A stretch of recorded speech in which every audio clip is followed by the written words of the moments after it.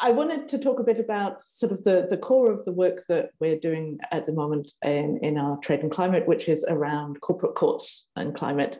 A bit about sort of what the issue is, why we're doing it, and then maybe say a bit at the end about some of the recent things that we've done. So I'm thinking some of you probably know that we've been working on corporate courts, or formerly Investor State Dispute Settlement, ISDS, for quite a while. It's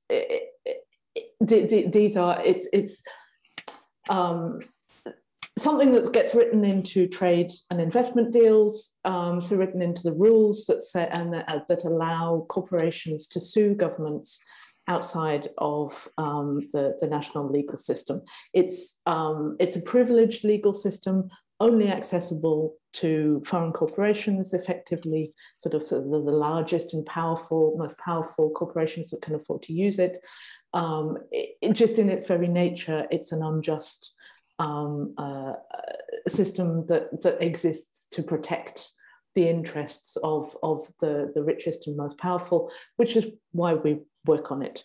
But, I say that, and it all sounds, well, you may have switched off at the moment that I said trade, although probably not if you're an economist, but it all sounds quite dry. So rather to talk about it is sort of in terms of stories and cases, and also how we've come to the current focus around climate and fossil fuel in particular. So when we've been working on this previously, I would probably start talking about sort of a range of cases: healthcare, tobacco company sues a government over plain packaging on cigarettes, public services, water company sues over a cap on consumer water prices during a financial crisis, and cover a range of issues. And amongst those, one of which would have been climate related, a company called Lone Pine, which is suing the Canadian government over a fracking moratorium in Quebec.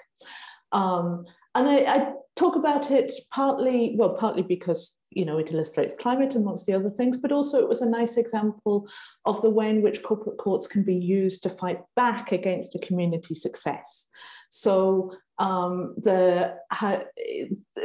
since the St. Lawrence River Basin, which is mainly in Quebec in Canada, was opened up for fracking exploration, but over a decade or so, there had been community protests and concern around it, building starting with petitions and more local things, this all connecting together. At one point, they did a walk all the way down the St. Lawrence River, doing events at all of the places that they stopped in, and ending with a big demonstration in Montreal. And at one point, there was a survey that said about 80% of the population of Quebec was opposed to fracking in the region.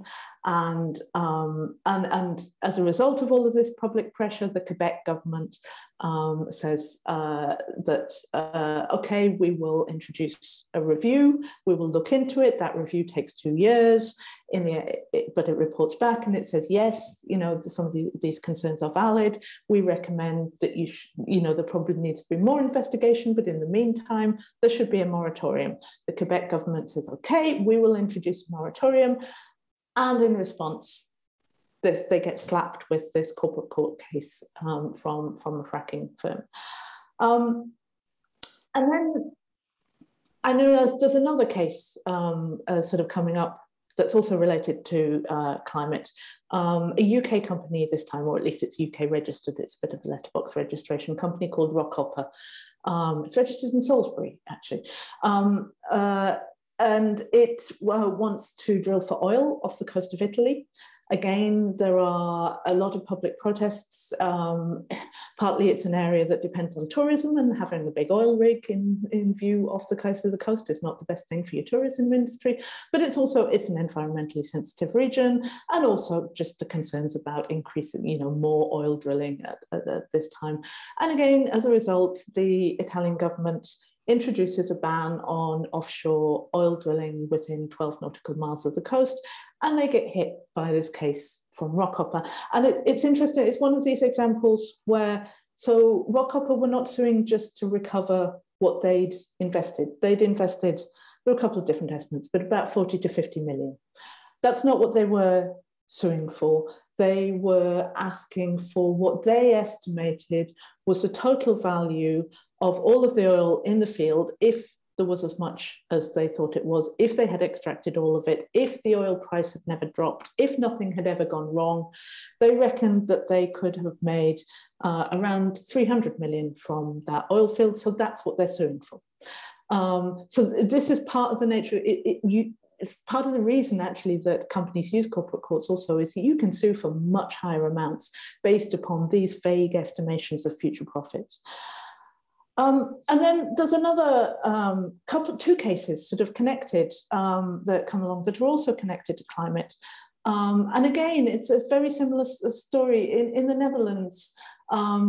As here, as all around the world, climate campaigners have been campaigning for decades, struggling to push for the climate action that we need to be taking, getting a few small steps forward, things going back again, feeling they're not getting anywhere.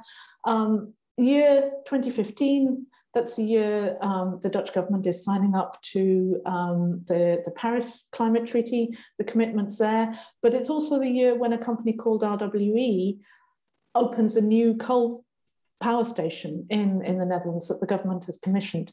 And the following year, another company called Uniper also opens one. And the climate activists are just, feeling like they're not getting anywhere. So actually, they sue in the national courts. An alliance of civil society organisations comes together called Agenda and brings a case to say that the government is not living up to its climate commitments.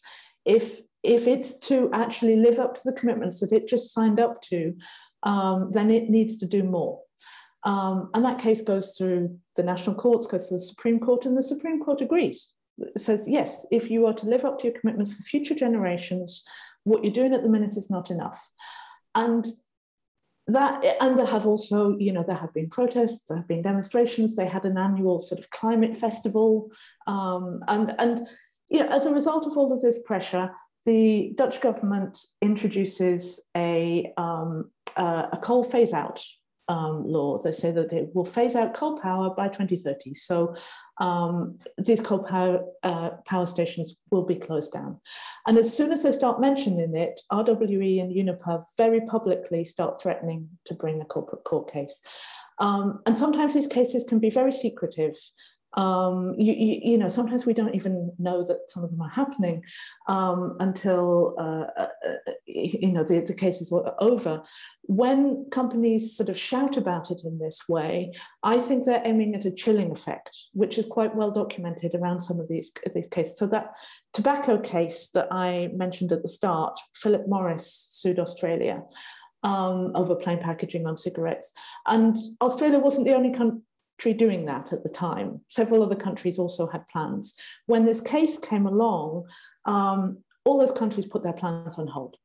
They're just like, I'm sorry, the review is, the white paper is taking a little bit longer to get together than we thought it was. We have some other priorities, but one way or another, we're not quite doing anything about it until we see what happens with this case.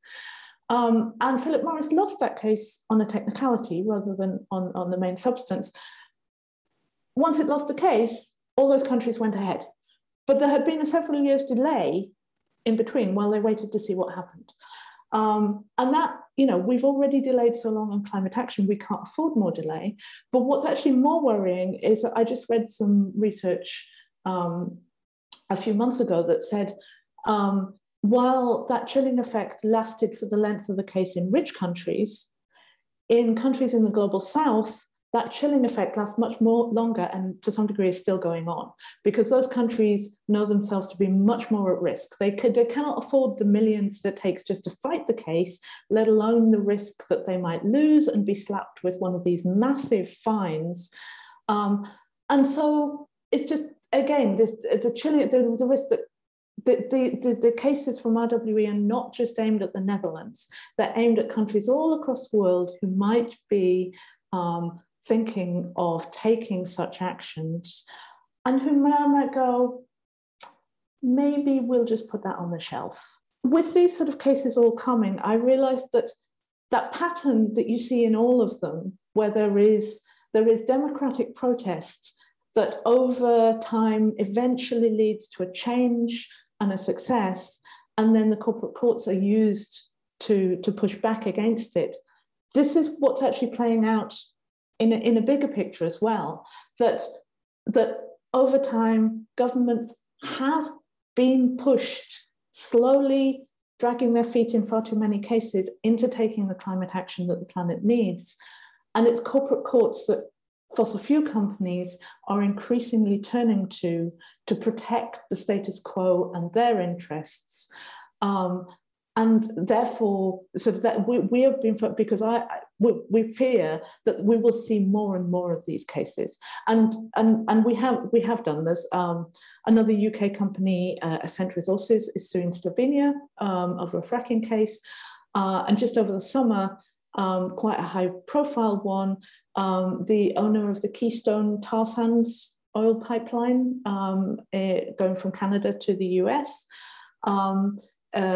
It was one of Biden's sort of symbolic things that he did on his first day in office, was to cancel the permit for the Keystone pipeline, saying that it was not compatible with sustainability goals. And in the summer, quite anticipated, the owner has slapped down a case to sue the US government. We believe that corporate courts are unjust anyway. But also that they're going to be increasingly used in this way to undermine, to slow down, or at the very least, for these fossil fuel companies to make yet more money. They've been making money for all of these years, even when the science has been saying that we should be leaving the fossil fuel in the ground, and they've been able to keep making money. And now they want more money in order to stop. One of the things that we have done recently, we managed to get a story, sort of quite a large sort of media story. It was picked up by Sky News, a story around these cases and the fact that between 5 fossil fuel companies, are asking for over 18 billion from governments.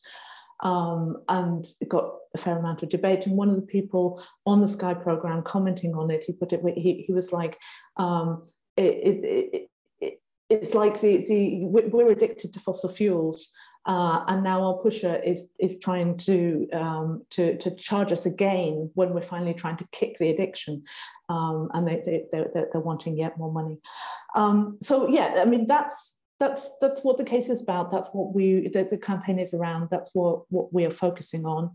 I mean we're focusing on corporate courts in the UK's new trade deals, but also in particular a deal called the Energy Charter Treaty, which is a deal just for energy investments, but it's involving around over 50 countries. And it's the one that's being most used by all of these fossil fuel companies. It's about 25 years old. There's a big campaign all across Europe, calling on governments all across Europe to exit that treaty, saying this is a dinosaur treaty. I mean, we probably shouldn't have had it in the first place, but certainly we should not have it now. Calling on governments, or if you know, we can persuade 20, 30 governments to all leave at the same time, the whole treaty would probably collapse. The UK, unfortunately, is not one of the governments that is really looking at that option, but we're trying to build the pressure around that and trying to see whether that's something that we can make happen. So that's been our focus over the last few months, and it will be up until the run up to COP. This call, the exit the ECT before COP. I know that's far too many acronyms altogether, but we went and had a fun stunt in the City of London outside the law firms who are acting for 3 of the fossil fuel cases, because the specialist law firms involved in corporate courts, they really quite promote, they're not neutral in this. They promote the continued existence of corporate courts. They to some degree, you know, it's a multi-million-dollar industry for them. They have an interest in keeping it going. They send out these bulletins to companies, sort of alerting them, there's a law reform here. Here are the treaties that you could sue under if you happen to be affected by this. You know, they're actively keeping the system going. So we went along with some circus performers on stilts. There's an oil baron and a lawyer, and Sandra was there helping to wave fabric to represent climate change and rising sea levels and floods. And then we had, from many of our local groups, had actions up and down the country outside some of the fossil fuel companies involved, or just in suitable places to catch people and talk to them about it. So yeah, that's really helped to sort of build some momentum around this, and it's something that we will be taking forward in our mobilization going towards COP, and our engagement at COP. So we will be there in the protests with some of the banners around this. We have a couple of sessions